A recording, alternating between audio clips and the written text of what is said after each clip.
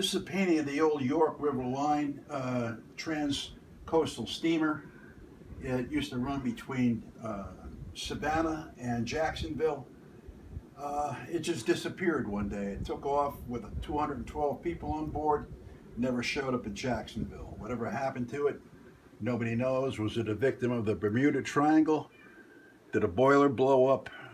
Nobody knows what happened to it. It's out there in the Great Sea someplace with all its secrets. Do you still have the original, or did you sell the original? That's the original. Oh, okay. And how much is that? That would be $2,500. Okay. Thanks, Richard. Okay.